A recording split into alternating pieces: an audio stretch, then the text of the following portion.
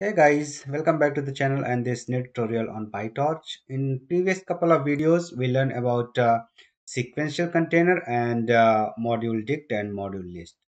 In this video, we will talk about parameter list and see if and also see if time will permit, we will learn about parameter dict. Okay, so parameter list, as the name suggests, it contains a list of parameters. Okay, we will see like how, like when we create a linear layer, it has weights actually that is um, bundled with parameters module, and then that is multiplied with the inputs when we pass it through the parameter. Okay, so let us dive in and implement linear layer using creating our own weights. Okay, so in general, parameter list is used when you have more than one parameters to be applied in a particular network and you want to have them as your requirement. Okay, so let us dive in and see linear layer, how we can implement it. So let us update this sequential code. So simply what we will do is we will use nn dot parameter list.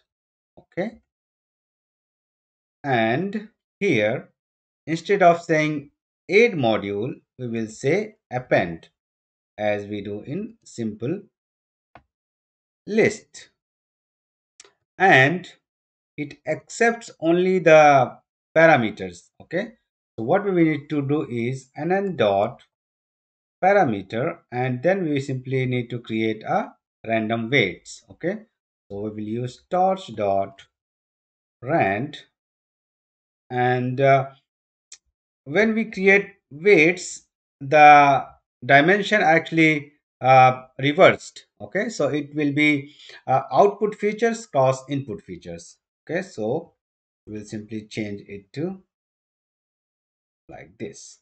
Okay, and we don't need to create activation function for each and every layer. We simply create a single activation that we will use for all the layers. Okay, as it is non-parametric, so it is just operation, so we can simply use it.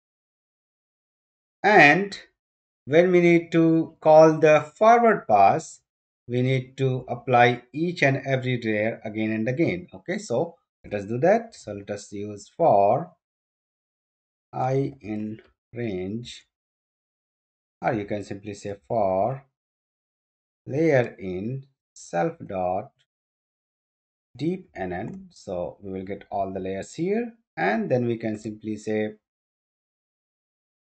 tensor is equal to, and we will use f dot linear.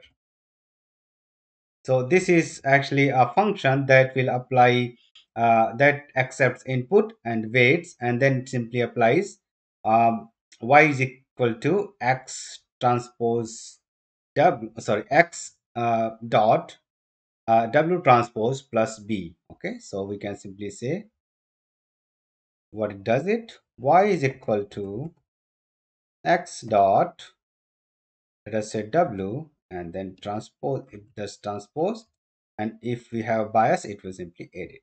Okay, so let us import it from the functional module. So we can say from torch dot nn import functional as f.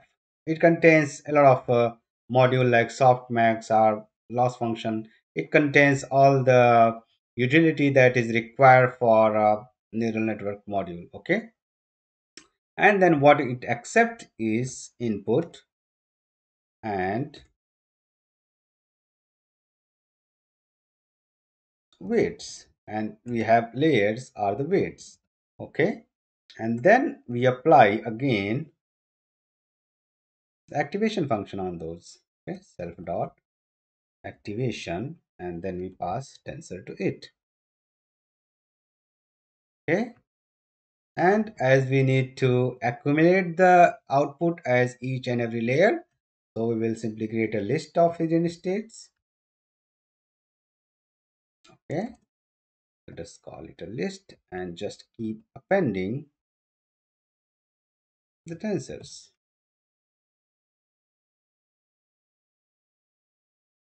But one thing we need to handle is, so the last layer is actually, we don't want to apply the activation. Okay, this will also require append, and we need to change this as well.